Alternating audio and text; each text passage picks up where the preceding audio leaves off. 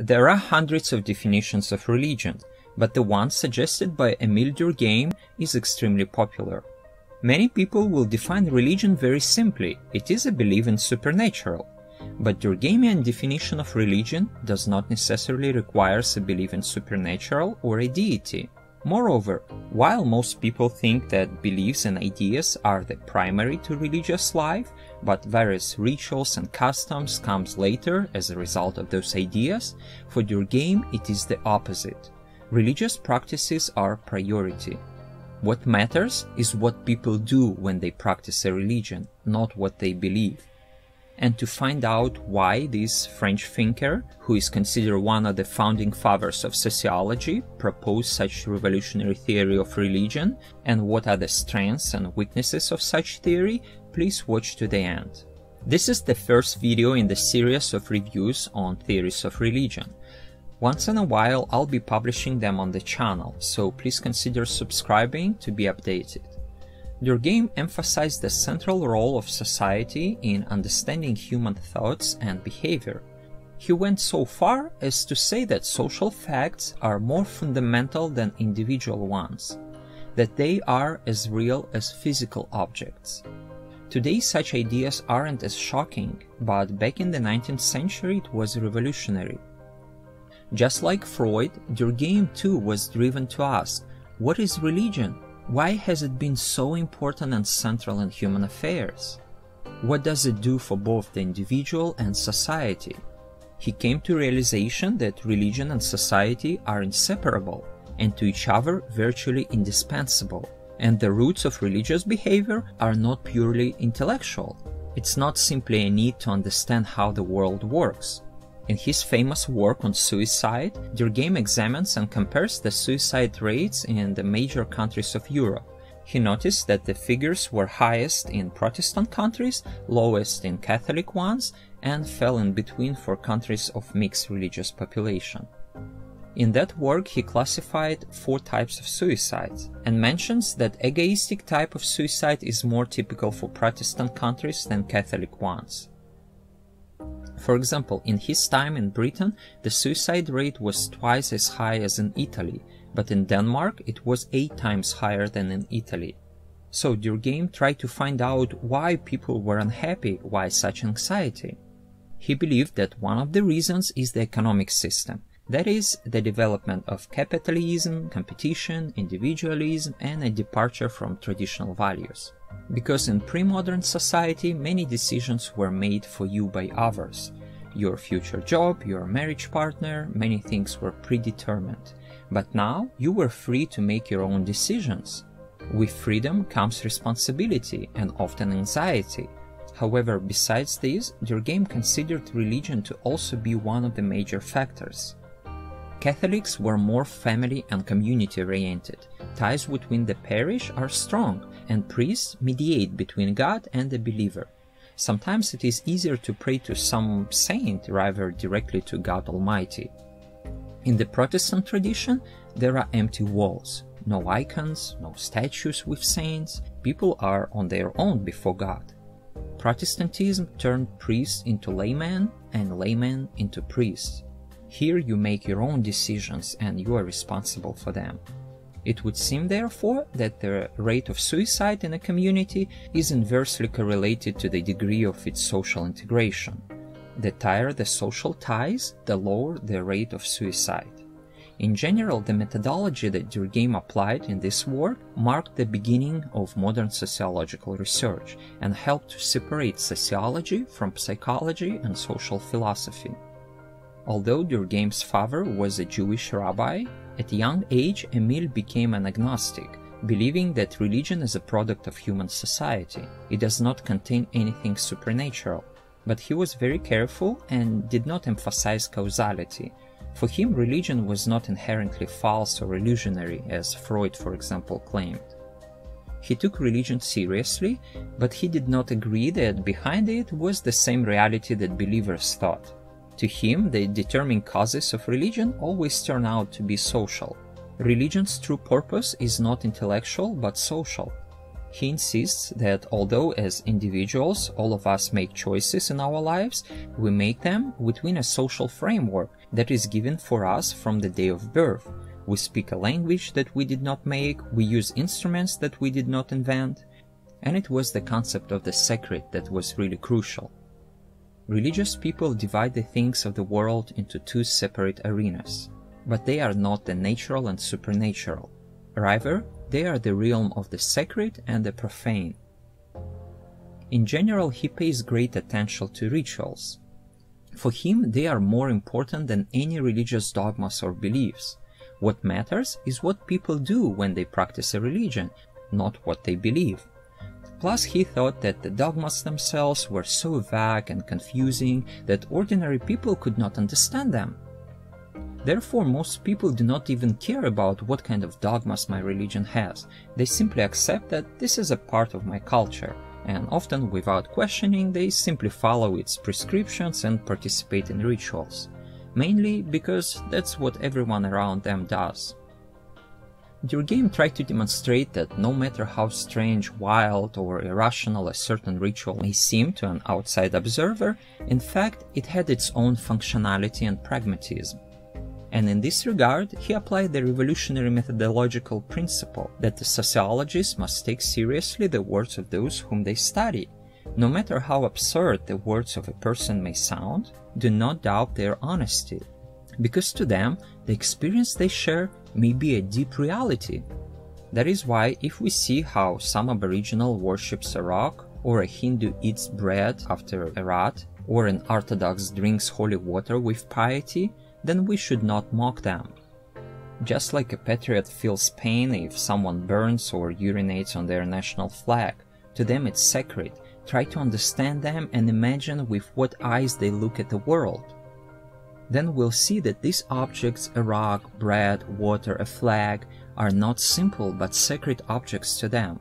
They carry extraordinary sacred symbolism, strength, and energy. Durkheim shows that for such people there is a clear distinction between what is considered profane and ordinary and what is considered sacred and extraordinary. And when these people interact with such sacred things, they feel some kind of power coming out of them. And this power compels them to certain actions. But such objects, for instance the relics of a certain saint, can become sacred not because of their inherent supernatural qualities, but because a group of believers had fixed certain collective ideals on this object. And this hypothesis plays an important role in Durkheim's theory of religion. To him, the feeling of the sacred is common to all religions. Moreover, it is the basis of all religions. To a Catholic, it may be a sculpture of Mary. It can carry a special power, which may frighten that person or comfort them in a difficult life situation. That is, a believer can rely on the sculpture as a source of strength, protection, and inspiration. Many people will say that after participating in a liturgy or ritual, they are filled with strength and energy. And for them it is so real that they are convinced that this inexplicable force existed even before they were born and will remain after their death. It acts from outside and it affects not only you, but the entire religious community. It unites everyone. As Dr. Henrik Heisen of the University of Amsterdam explains, Durkheim interprets the source of this power not in supernatural terms, as believers think. This is the power of society itself. It is society that supports and comforts us in moments of difficulties and grief. It is society that gives us this special feeling of energy and strength. After all, society existed long before our birth, and it will exist long after our death. All these religious myths and images are just a product of society, which in a metaphorical way conveys to us something that is difficult for us to imagine and comprehend. We also can see a difference between the approaches of Durkheim and Weber. For Max Weber, it was the opposite. He emphasized the great importance of what people believe in. Therefore, he compared various religious systems with each other. Weber was convinced that it is what you believe that really matters and makes society moves into one direction or another, and ultimately it will affect the culture, the economy, and so on. Likewise, Tyler and Fraser thought that beliefs and ideas about the world are the primary elements in the religious life. Religion's practices, its customs and rituals are seen as secondary. They follow from the beliefs and depend upon them. That is why it was reasonable for them to use the comparative method when they picked out customs and beliefs casually from around the world and then arranged them. Durkheim rejected such intellectualistic approach. Here is the quote from Daniel Pals on Durkheim. For him, the rituals of religion have priority. It is they that are always basic and actually create the beliefs that accompany them. If there is anything eternal about religion, he says, it is that a society always needs rites, ceremonial activities of renewal and rededication. Through them, people are reminded that the group always matters more than any of its single members. Beliefs, by contrast, are not so eternal. Beliefs are the speculative side of religion. It basically means that it doesn't really matter whether you are a Jew or a Muslim. Ideas always change, but the need for ceremonies always remains. Therefore, rituals are the true source of social unity. They represent the true meaning of religion.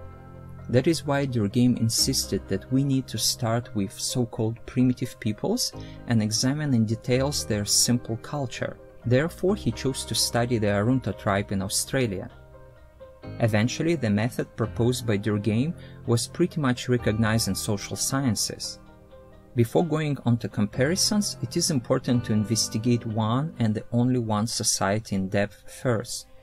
At the same time, previous methodology used by Tyler or Fraser is currently rejected by most scholars. About the works of Tyler and Fraser, I will make a separate video review. Another reason why the baggage of the entire mythology does not play a big role is that behind all beliefs there is one and the same reality, society. Therefore, it doesn't matter which deity you believe in. It can be the Almighty God Jehovah or the totem of your tribe. Once again, from the point of view of Durkheim, behind all beliefs and mythologies there is one and the same reality that is hidden. It is social. For him, when believers worship a deity, they are actually worshipping their society. As Durkheim thinks, the believer is not mistaken when they believe that there is some power or object that is above them. This object really exists, and this object is society. Therefore, it is necessary to investigate not what people believe, but what religion does for a person. And according to Durkheim, religion promotes social solidarity, gives people a sense of belonging, a community feeling with one another. It also regulates individuals' behavior, gives meaning and purpose to life, maintains the moral and social code of the group, and Durkheim believed that this was enough to give people a feeling that something supernatural is going on. At the same time, I should mention that Durkheim tries to avoid references to the supernatural, since this is a relatively new term associated with the development of science. That is, in the past, people did not think in such categories. The idea of natural versus supernatural is a quite recent idea. As Durkheim notes, because social pressure makes itself felt through mental channels, it was bound to give man the idea that outside him there is one or several powers, moral yet mighty, to which he is subject. Since they speak to him in a tone of command, and sometimes even tell him to violate his most natural inclinations, man was bound to imagine them as being external to him. At the same time, rituals reinforce collective consciousness and beliefs of members of a particular clan or tribe. And here Durkheim would probably attribute similar feelings to a group of fans gathered for a soccer game or for a music concert. Because another important aspect of Durkheim's theory is that religion is flexible and will fight for its survival. He writes, "However, religion seems destined to transform itself rather than disappear. I have said that there is something eternal in religion, the cult and the faith. That is, people are more likely to continue to adopt different forms and interpretations of religion. After all, society itself is not something fixed, it is a process. And according to Durkheim, it turns out that society, even in the distant future, will continue to create religions that will correspond to their dreams, ideals, and aspirations. No matter how radical a technological idea might be, for example cryopreservation, at some point religion will find theological justification and will embrace it. Religious ethics will more likely become flexible and follow modernization.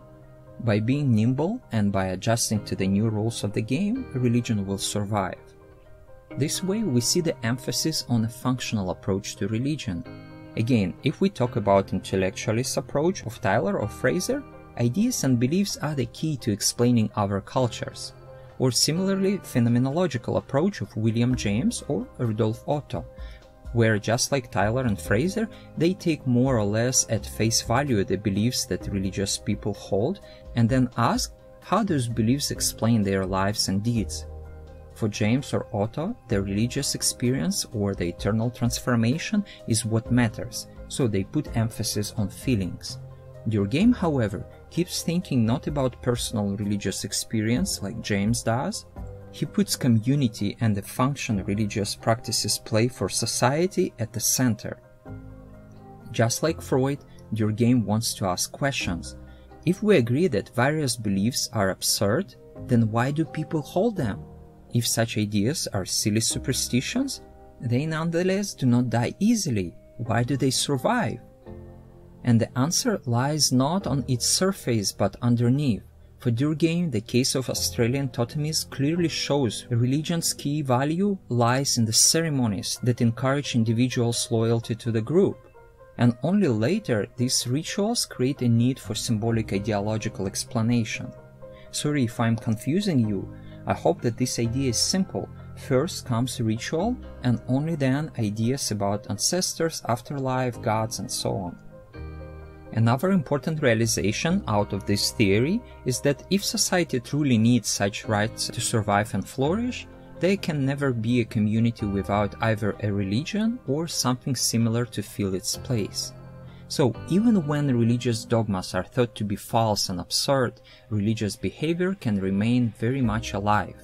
Relying on that, some could explain the phenomenon of churches for atheists, or so-called secular religions or secular rituals. Thus, for Durkheim, religion seems to be eternal. Society cannot exist without it. He also makes no particular distinction between religious and secular rituals. Society cannot exist without ceremony, therefore religion will persist. And we see that some critics of secularization theory like to use the Durkheimian definition of religion as a collective thing, which focuses not on beliefs in the supernatural, but on the concept of the sacred, whereby religion he means a system of beliefs and practices associated with something sacred. As you may see, belief in God is not required. And such different understanding of what religion means often creates a serious problem. For example, it led to a confrontation between biologist Richard Dawkins, joined by Jerry Coyne, the author of Faith versus Fact, Why Science and Religion Are Incompatible, and David Sloan Wilson, the author of Darwin's Cathedral. All three are non-believers, but because they give different definitions to religion, they treat it differently. For Dawkins and Coyne, it's simple. Religion is a belief in supernatural agency. Stop believing in any paranormal nonsense and the world will become a better and more rational place. But for Sloan Wilson, it's not enough. He believes that since religion originally helped us as species to survive evolutionary, then we need it. It is beneficial and can help our species to live a better moral life. Wilson, following Durkheim, believes that people should believe in something sacred and worship it. We can fix ourselves on some higher sacred thing, not necessarily supernatural, for example the welfare of the earth, and we can work towards fulfillment of that goal. It can become the future religion of humanity that will unite everyone. But do we really need such a broad definition of religion? Why even call it a religion? Is it reasonable, like Durkheim, not to differentiate between religious and secular rituals? Mircea Eliade also stated in his Sacred and Profane, the great majority of irreligious are not liberated from religious behavior. It is no less to be seen in movements that openly allow themselves to be secular and even anti-religious. But how true is that? Did Durkheim himself as an agnostic have a necessity in communal rituals and ceremonies? So we obviously see here a clash of wide and more narrow definitions of religion. Now let's switch to critiques. Daniel Pauls notices three major areas of criticism: Durkheim's assumption about the nature of religion, his Australian evidence, and his reductionist conclusions. Let's start with the problem of definition. If it is so crucial to distinguish between the sacred and profane from social events and private affairs, then how universal are these categories? Can we really easily distinguish them in all modern societies? Some experts question the clear separation between the sacred and the profane in some cultures throughout history, and this is not some small thing. It is at the heart of Durkheim's theory. Scholars point that primitive peoples do not in all cases manage to separate the sacred from the profane, especially in the absolute way that Durkheim say they must. Also, is religion indeed nothing more than the expression of social needs? If religion cannot be defined as belief in the realm of the supernatural only because primitive peoples of the world had no such concept, some scholars may question the assumption that for them all events are the same, that there is no supernatural realm separate from the natural, and there is only the sacred and social which they separate from the profane and personal. Primitive peoples may not have exactly our concept of the supernatural, but they do hold ideas about mystical or extraordinary kinds of events which are quite similar to our modern conceptions. It is important to understand that while the Aboriginal communities of Australia became the basis for study of Durkheim, he did not travel. He relied on third-party sources, mainly on ethnographic reports of Spencer and Gillian. He wanted to demonstrate that the totemic religion of the Arunta tribe is an example of one of the most ancient and primitive forms of religion. Therefore, by studying it, we can see how religion has evolved. Here the totem was this sacred object, but for Durkheim the totem represented the tribe itself. That is, worshipping the totem, the Aboriginals worshipped their society. Therefore, religion is nothing but a symbolic manifestation of society, and because of this, religion has an impersonal power over people. But look, Durkheim's critiques have no particular problem when he states that religion is socially determined and is a social construct.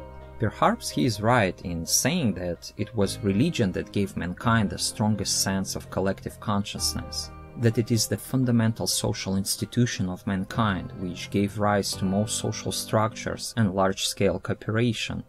And yes, for most people, rituals are more important than faith. But sometimes Durkheim seems to be a reductionist. That is, he oversimplifies his conclusions and seems too dogmatic about them, like he has found a golden key. There might be a problem with his methodology.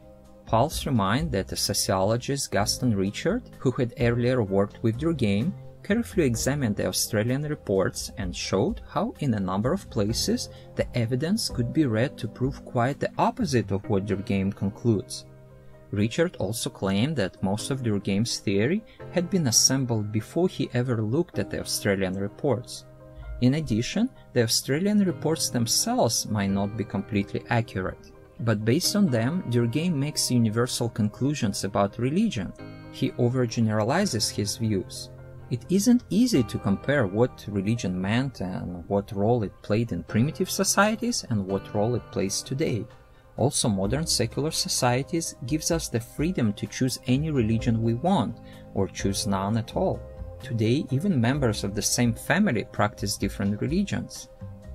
Engelhardt reminds us that many societies move toward individual choice norms. There are millions of non-believers that prefer to stay out of communal practices. They are comfortable living their own lives without interacting much with religion. Check also Bowling Alone by Robert Putnam for more details on that. Other people, while being extremely spiritual and ritualistic, focus on individual practices for their spiritual growth, not on communal. Religion doesn't only serve to meet social needs. It isn't only about community and society. We can practice it individually and for various reasons, not only to maintain social solidarity. Nor can we limit the function of religion only as a means of unification. Sometimes it causes divisions and even wars. In addition, it can be an instrument of manipulation, oppression, and political games. I also wonder what Durkheim might say about the Karga cults. Will they fit into his theory?